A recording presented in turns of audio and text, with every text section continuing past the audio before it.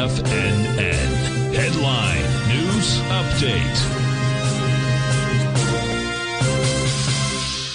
Good morning, folks. Steve Rhodes coming to you live from the shores of a drenched Delray Beach, Florida, although the rain has stopped for a little bit out there.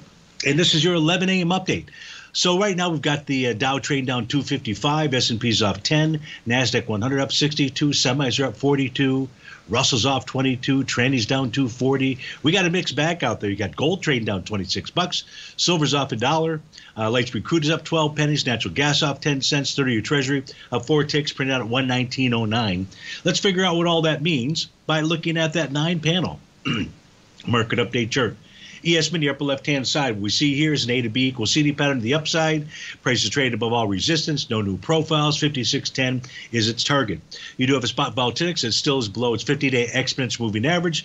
50 days at 13.49. As long as that condition remains, that would be a given edge to the bulls for the S&P 500.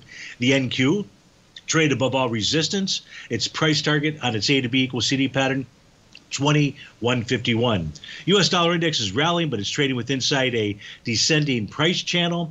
Likely price will go maybe target the top of that price channel. We have to take a look at what's going on with the euro and the yen. That's at about the 105 level, even Steven. We take a look at Goldilocks. It did form that new profile. Now, I've got two different versions of it, meaning I've got two different bottoms. We'll use this one right now.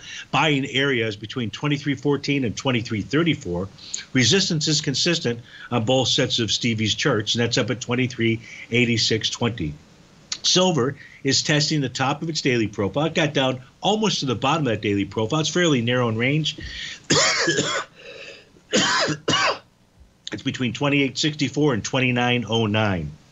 If you take a look at light sweet crude, we identified those descending trend lines because we had a nice rally with price trading above the top of its profile. That descending trend line has proven to be resistance, but if you get above that, we're headed higher. Natural gas actually formed a Rhodes Momentum Indicator top yesterday, so I need to put that signal in here. We'll take a look at natural gas during the Trader's Edge show, but it would look like a price target, and I don't know where the oscillator and change line is just at the moment, but it looks like the price target would be down at about the 269 level out there.